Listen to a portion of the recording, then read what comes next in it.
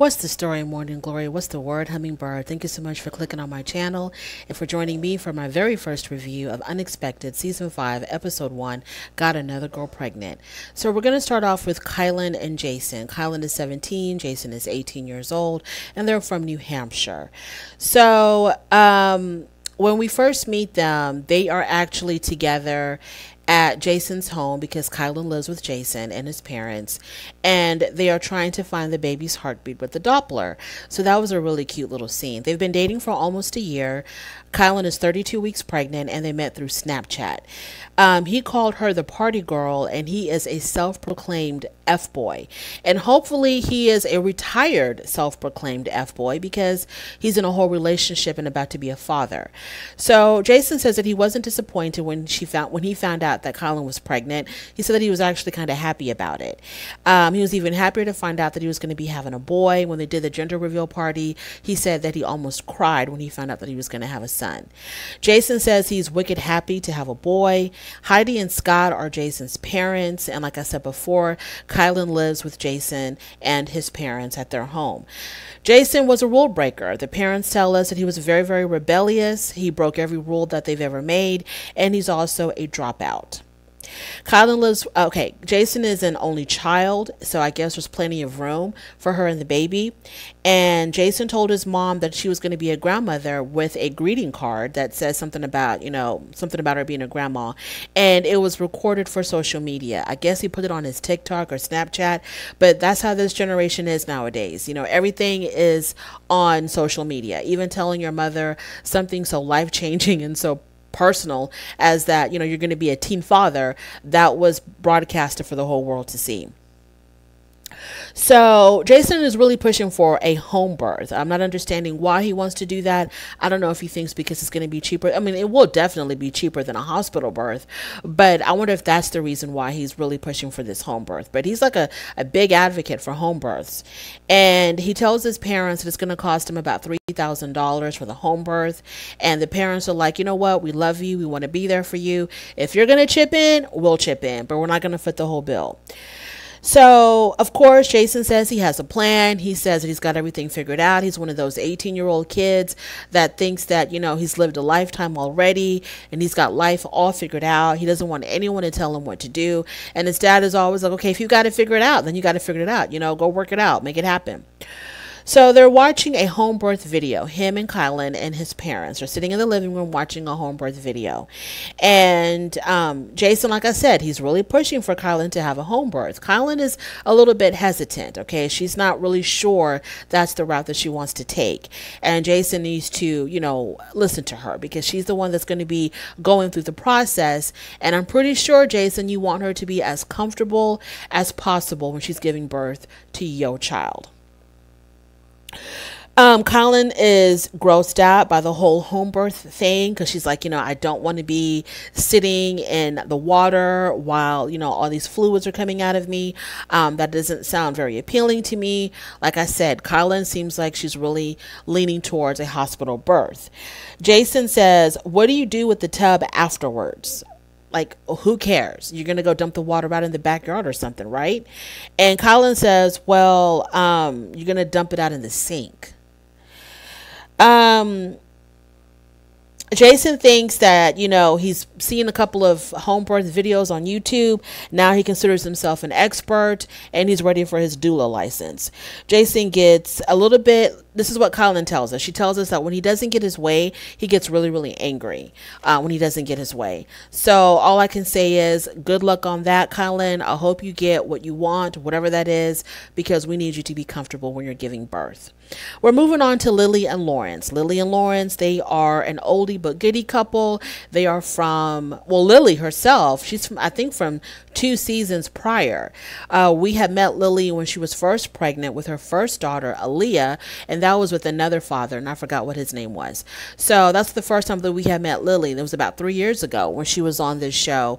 And there was a lot of ups and downs, breakup and makeups with that whole relationship. I remember in that season when she was pregnant with Lily, I think the father really wasn't interested in being a dad or something. Like he really wasn't looking forward to being a dad. And I remember his mother, and I remember that season. So I don't know what happened to that guy. I don't know if he's still a part of of Aaliyah's life, because Aaliyah is her 3-year-old daughter. I don't know if he's still a part of Aaliyah's life. I have no idea. But whatever, here we are. So she just had her second child with Lawrence. They call the baby LJ. He's about 7 months old. And when we meet them again, they just found out that they were approved for an apartment. So Lily's extremely excited about that. Now, Lily says in her confessional that when she was about 14, 15 years old, when she pictured her 20-year-old self in the future, she saw herself living a very rich and glamorous life, but no job, catching flights and all this other crazy stuff. What I don't understand is at 14 and 15 years old, why didn't you see yourself, at 20 being college educated, having a career, living the rich and glamorous life and catching flights, but having a career that can, supply that kind of a lifestyle. But she saw the results of it, but she just didn't see herself, like really doing anything to get to that point. Then we see a really quick flashback scene with from the previous season when they just brought LJ home, little LJ home, and Aaliyah wanted to hold her baby brother for the very first time. And Lawrence, for some reason, he was really hesitant about giving Aaliyah the baby for her to hold. Now we know with children as young as Aaliyah at that time, she was probably about 2 years old, they're not going to actually hold the baby themselves. They're going to have an adult holding the baby, with them or for them. But for whatever reason, Lawrence did not want Aaliyah to hold the baby. He was very worried, very overprotective. And I'm like, what are you so overprotective about? Why do you feel the need to protect your baby from Aaliyah? But whatever, I guess they've gotten past that. He's learned to be a little bit more accepting, a little bit more trusting of Aaliyah. She's not going to drop the baby. She loves her little brother. So Lawrence, we need you to chill. So the parents introduced themselves. So her mother, she's like, my name is Kim. I'm Lily's mom. And then her stepfather says, my name is Glenn. I'm Kim's husband. And I thought that was kind of strange that he introduced himself as Kim's husband and not as Aaliyah's stepfather, because I'm like, this show is about, not Aaliyah, Lily. This show is about Lily and her life as a young parent. And so we want to know how everybody relates to Lily. So I thought it was strange that the stepfather just says, hey, I'm Glenn and I'm her husband, instead of I'm Glenn and I'm Lily's stepdad. So the grandmother, which is Kim, Lily's mom, she's very hesitant about them moving out. I guess, she's so used to them living in her home and her being there for them, because she was telling Lily, well, I've done so much for y'all. I'm helping you with the baby. I wake up with Aaliyah and I get her started for her day. So you're going to have to do all of that on your own now if you move out. And, Lily and Lawrence are like, yeah, we're going to do it. We'll be fine. They can't wait to get the hell out of that house and, be on their own. And it's really understandable because it is time. Lily is 20. She's not 17, 18 years old. She's 20 years old. Yeah, so it's time. It's time, Mom. It'll be fine. And now that they're going to be getting their own place, they're going to be talking about the wedding again, because the wedding had been put on hold because Lily said that she didn't want to go get married and then just come right back home to her parents' house. She wanted to get married and then go into her own home. So hopefully we're going to be seeing a wedding by the end of the season. Moving on to Emerson and Mason. Emerson is 18 and Mason is 17 years old, from Washington State.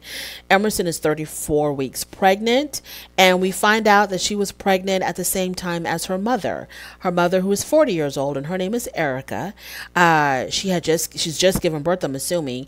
I'm assuming that obviously the mother was a little bit further ahead than Emerson was, because I think the mother's already given birth. So we meet Erica, the mom, and she also has a stepfather named Cy, but we don't see him, only in pictures. I don't know what's going on there.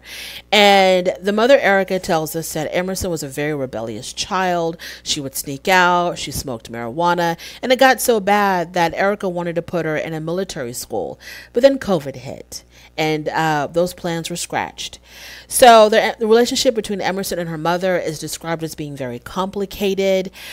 She found out that she was pregnant when she was on a camping trip with her boyfriend Mason. She said that, she had missed her period and she was wondering what the hell was going on. So she bought a pregnancy test, and then when they went camping, she took the test and it was positive.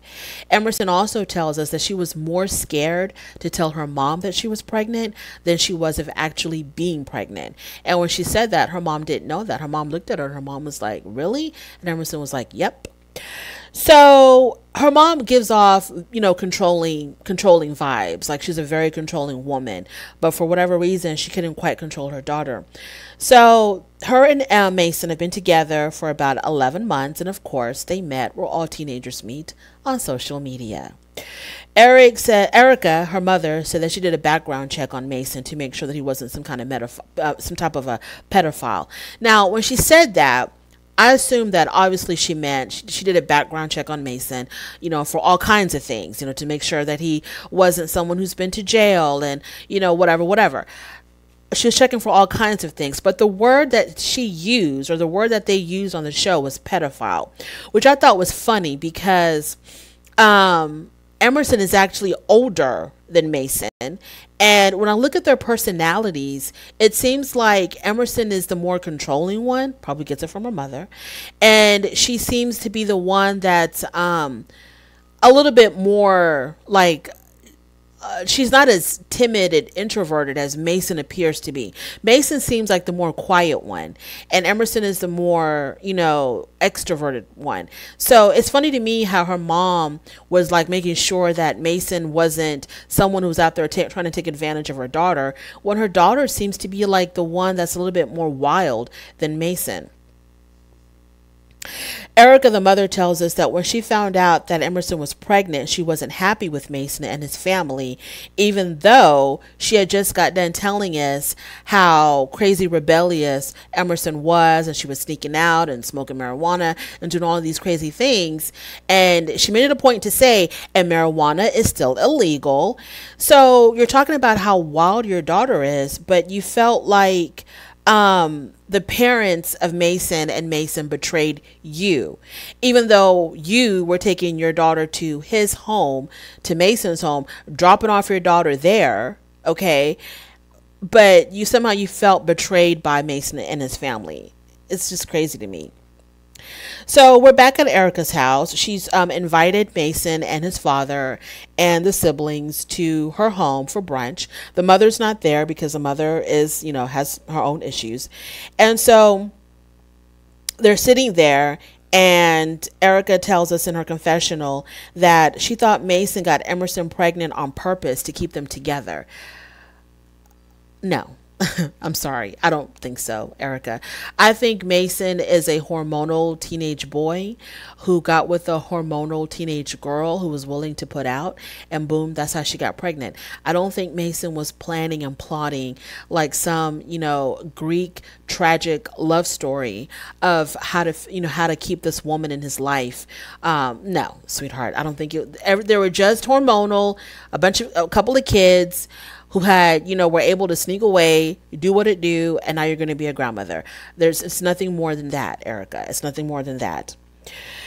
So she's like constantly throughout the episode, she's blaming Mason and his family. They betrayed her. They took advantage of Emerson, plotting to keep Emerson in his life. Girl, what is this? The Young and the Restless? No. Okay, this happens every day. This is normal everyday life for a lot of people. You had a girl that was too hot and fast, a boy that was, too hot and fast, and now they're having a baby. That's all it is. There's no planning, there's no plotting, there is no betrayal. It is what it is. This is what it is, okay? So she says again that she felt betrayed and lied to, and I'm just like, girl, give it up. Erica, go write for The Young and the Restless and All My Children if that stuff is still airing, because you're really over dramatizing this teen mom thing. So we find out that Mason's mom, she has a lot of issues. She was fighting cancer. She was fighting addiction to fentanyl. I think she had just come out of jail. So that's why she wasn't at the brunch. The mother is going through a lot. And Mason, while they're eating brunch, Mason asks Erica if Emerson can come over and play when the baby's born. And Erica seems a little bit hesitant about that. And she tells us in her confessional that she's not so sure about Emerson going over to Mason's house with the baby. Okay, you can't. Okay, but you didn't want to have any control over your daughter before she got pregnant. Now that she is pregnant, now all of a sudden you want to exude all of this control over her and the baby. But that doesn't make any sense, because now she needs to go over to his home so that, he can bond with his baby and introduce the baby to the rest of his family and allow his family to bond with the baby. So this is not the time all of a sudden, to be that disciplinarian mom when before you were dropping her off at Mason's house all willy-nilly. That doesn't make any sense. And so she talks about how she's really worried about Emerson getting pregnant again. Well, put her on birth control, encourage her to get on birth control.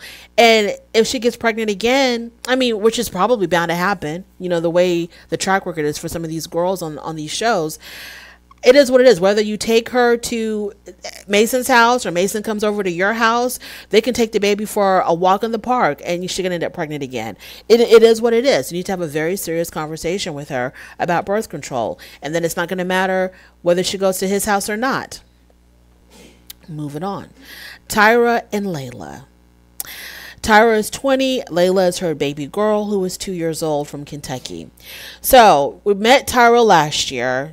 She had her and Alex were going through their ups and downs when Layla was born.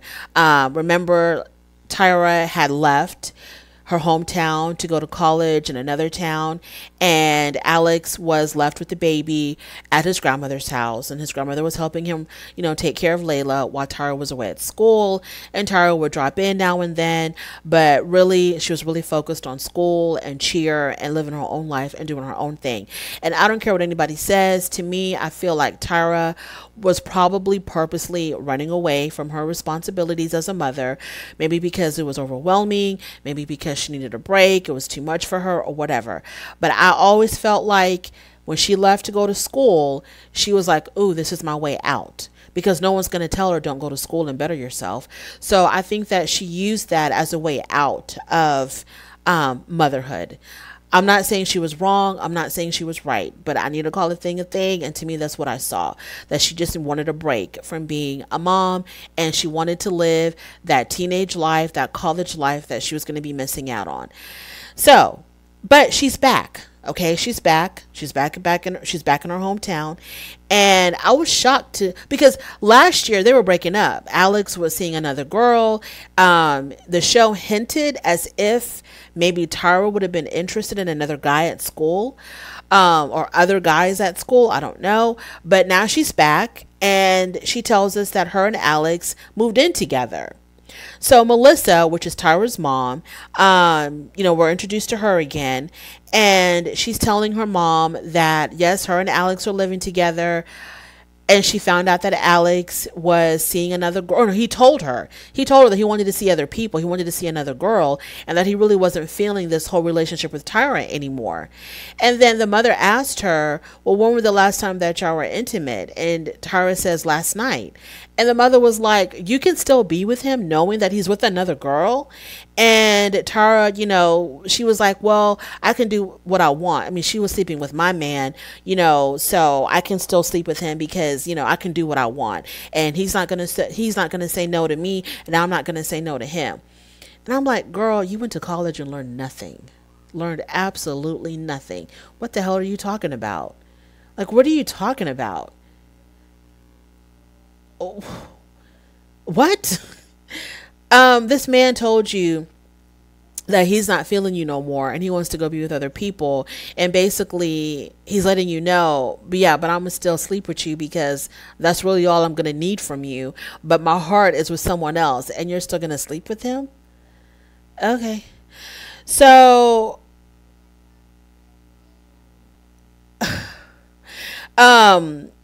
Alex plans to go live with this other girl, and there's a rumor that this other girl is pregnant.